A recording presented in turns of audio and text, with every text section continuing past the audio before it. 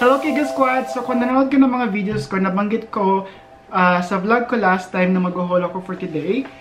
Itong haul na to, itong mga gamit na nasa harap ko ngayon, ito yung mga gamit na meron ako in the last few months, last few days, na hindi ko pa nabubuksan, hindi ko pa nagagamit, hindi ko pa natatry. Yung iba dito bigay sa akin ng birthday ko pa.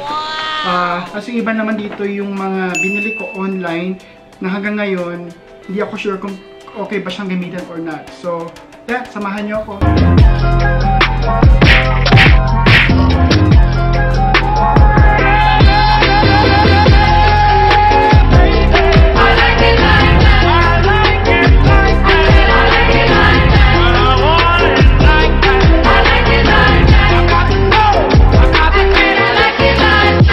So, yes mga beso, simulan natin yung haul.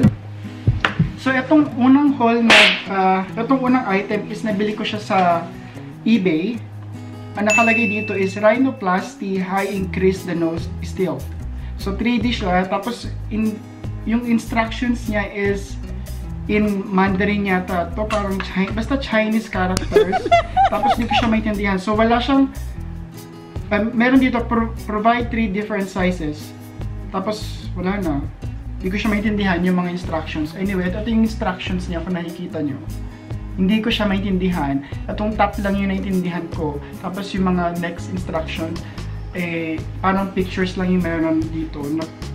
Siguro, kaya adamant ako na gamitin yung item na to. It's because kasi hindi ako sure kung mag-work ba siya or not. Pero chinek ko to online sa YouTube. Marami nang gumawa nitong review na to. So, kung problema mo is itong ilong na to na sobrang pango ng mga best, side view ako yan. So, dati gusto ko magpa-rhinoplasty pero napakamahal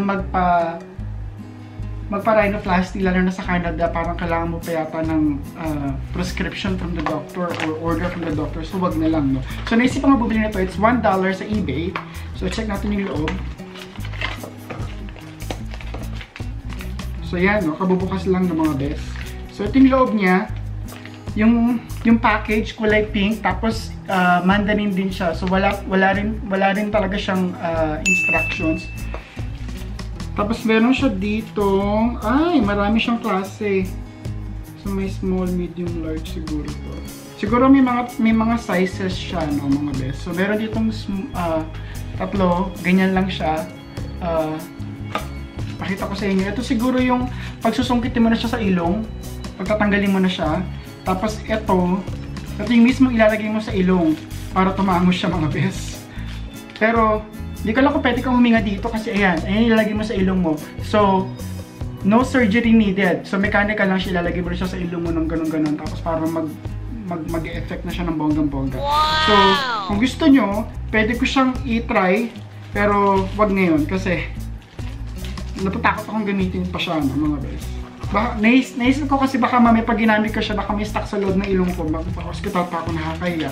Pumunta ako ng emergency, tapos ang reason ko is may na-stuck na gamit sa ilong ko. Itong groomsmen's kit, ito binigay ko to kay Brian.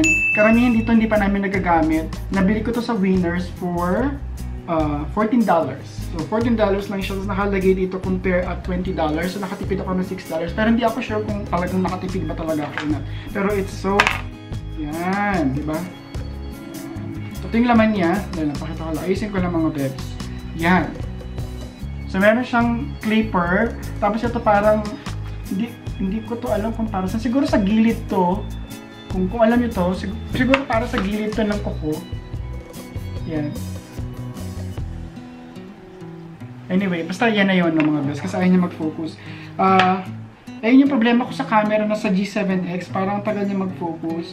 Tapos meron siyang nail file yata dito, tapos may tweezer, nail file, tweezer, tapos merong gunting na hindi ko alam kung para saan. Siguro parang panggupit sa ilong gupit sa buhok sa ilong. Meron ako actually, mabilis kasi tumubo yung mustache ko, yung beard, tsaka yung buhok ko sa ilong. Reality bites, di ba, mga best? So meron akong binili sa Winners na diba tira siya, tapos papasok ko lang, tapos matitrim na yung hair mo. So, yun yung ginagamit ko. But anyway, ito yung second item. Itong third item, ito yung mga pulboro na binigay sa akin ni Ate Eddie. Nakalagay pa dito, Maggie's Diamond Boutique. So, sabi niya, nagbakasyon sa Pilipinas yung anak niya. So, nagbigay siya ng 1, 2, 3 pulburon. O, diba? Mga best. At meron pa siyang pa-Ovaltine.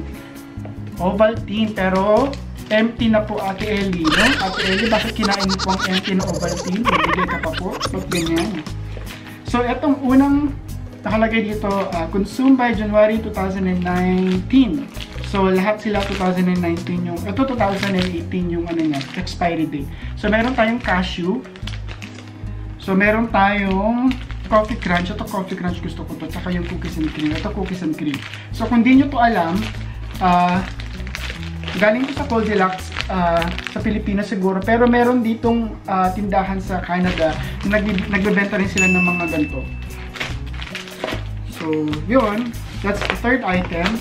Yung fourth item, binuksan ko na yung package kasi hindi ko alam. Sorry, itong pinakalalagyanan niya. Pero yung mismong box ng package ay hindi ko pa talaga nabubuksan mga best. So, dineliver to 2 months ago. 2 months ago. So, kung hindi nyo alam, or is it a month and a half? A month and a half ago, kung hindi nyo alam, nag 1,000 subscribers tayo. Tapos, nagpa-giveaway ako. Tapos, nag-live ako ng twice. That's it, mga guys. Doon lang ako nag-live kasi yung una, parang yung una kasi parang nagbigay lang ako ng mga mechanics para sa live, para sa giveaway ko. Tapos yung date, tapos yung mga dapat nilang gawin para makasali. Tapos yung pangalawang live ko, yung doon ko na binunot yung mananalo. So, binili ko to kasi nahihirapan ako. Nung nag-live ako, naalala ko, ihawak-hawak ko lang yung iPhone ng ganito. Tapos wala akong iPhone holder. So, binili ko siya. Kaso, na-delay siya ng dating. Nakapag-live na ako, nakabunot na ako ng winner. Hindi pa siya dumarating. So, 2 days after, dumating din siya. Yeah. So, hindi ko naman siya nagagamit. Kasi, ang ginagamit ko sa pag-vlog is itong G7X na itong ginagamit ko ngayon. Yung iPhone ko, hindi ko siya masyado ginagamit kasi may limited lang yung gigabytes niya. Tapos, alam mo naman, pag iPhone, ewan ko ba? Ito yung laman niya. So, nakalagay dito, selfie stick tripod for smartphone. Bluetooth na siya mga best. May mga instructions siya dito. May first step, second step, third step. Yan, sana mag-focus siya. English na yung mukha ko mag-focus. Yan. Tapos, selfie stick. Ang bili ko dito, binili ko siya sa Best Buy. Lagay ko dito yung ano, yung yan. Yan, lagay ko dyan. Di ko matandaan kung $30 or $40 pa siya. Pero, yeah, it's a lot of money para dito. So, ito na yun. Meron lang siya kasamang, wala siyang kasamang manual or anything. Wala siyang kasamang manual or anything. Box lang siya. Tapos ito yung cord. Siguro dito mo i-cord yung phone mo para parang Bluetooth connected. Check lang mo. Parang gano'n. Tapos ito na yung laman niya. Wow! Ano ba to? Paano ba to mga best? So ito na siya. Hindi ako masira. Yan! So yan na pala yun. So yan. Pwede mong gawin yung phone mo dyan. Yan. Tapos meron siyang button dito. Kung nakikita nyo, ayun yata yung isa-shutter mo. O i-prepare mo yata siya sa iPhone mo. Tapos, ito yung, wow! Tripod. So, pwede ka ditong pwede siyang, tumatayo siya best. Wala akong makikita na surface. Pero yan, ganyan siya. Pero parang tumataas. Basta, tripod siya na ganyan. So, kung gusto nyo, wow, hindi ko alam kung natataas ba ito mga best. Masira. Anyway, hindi ko siya alam kung paano gamitin pero pag-aaralan ko pa to. Manonood na lang ako ng mga reviews sa internet kung paano siya gamitin. But anyway, mga guys, kung gusto nyo, pwede ko siyang i-giveaway kapag naka 2,000 subscribers tayo. If you guys want naman. Pero kung ayaw nyo, edi wag. Diba? Kasi hindi ko alam kung magagamit ko siya or not. Totoo lang. Kasi, ang ginagamit ko sa pag-vlog talaga itong G7X. Before G7X, nila, ang ingay ng mga aso. Sorry, ang ingay nila. Anyway, so, ulitin ko, kung gusto nyo, pwede ko siya ipag-giveaway kapag naka 2,000 subscribers tayo. Tapos, kasi hindi ko, honestly guys, hindi ko siya alam kung gagamitin ko siya or not. So, may stock lang siya sa bahay. Yeah, comment down below kung gusto nyo to, ipag-giveaway or not. Madali lang siguro ang mechanics kung papag-giveaway ako. Pero kailangan 2,000 subscribers. So far, naka 1,300 na tayo. Ito yung last item. Binigay ito ni Ate Ellie. Parang a week ago, nasa work ako. Tapos, sabi niya pa birthday gift sa akin to. Ito is canister jar. Double wall prevents condensation and insulates beverages. So, pwede siya for hot and cold, which is good, right? Kasi nakalagay dito, stainless steel bottle. Vacuum insulated. And it can hold 710 mils of water. So, keep, nakalagay pa sa likod niya. Hindi ko alam kung effective siya or not. So, keep beverages cold for 24 hours? Yeah, for 24 hours. So, nakalagay dito, twist cap. Twist cap, tapos secure seal, two-way lid. Wala naman two-way lid ito. Ano ba ito? Natatanggal ba ito? Ay, natatanggal na siya. Natatanggal pala siya, no guys. So ito talaga yun. Kung gusto niya uminom dito, siguro pwede kayong coffee dito. Hindi ako sure. Siguro pwedeng coffee.